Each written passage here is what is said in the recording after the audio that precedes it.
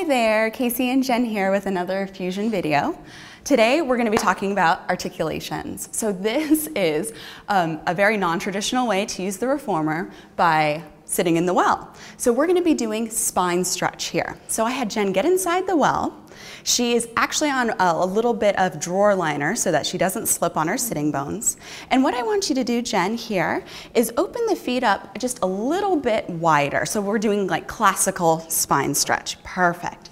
So I'm cueing Jen to sit up on her sitting bones, and there's one light spring on here. So can you find a nice elongated spine from the bottom of the pelvis all the way up to the crown of the head? Beautiful.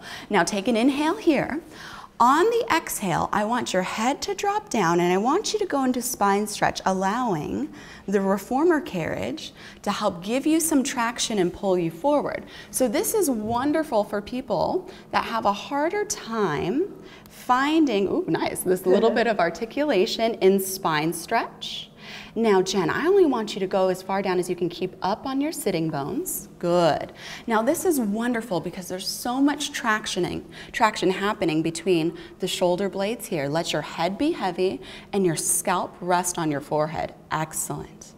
Now, Jen, I want you to come back up on your exhale, going from this, yes, lower vertebra, and then up, stacking up, one onto the other, bring this guy back. So as a teacher, this is a wonderful place to be able to cue your clients, and they can feel this beautiful contrast of their abdominals pulling back, but yet the carriage is still pulling them forward. Let's do that again. Inhale here.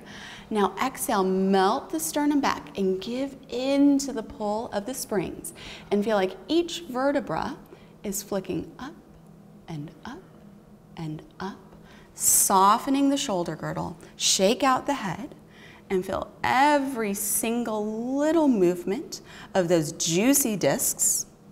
Good, go ahead, inhale here, let all of the shoulder and head tension drip. Good. Now, I want you to feel like your shoulder girdle is continuing to go with the spring as your abdominal wall goes behind you, finding this contrast. Yes, so this is a wonderful pulling apart moment for your client to really feel what we're looking for in this articulation.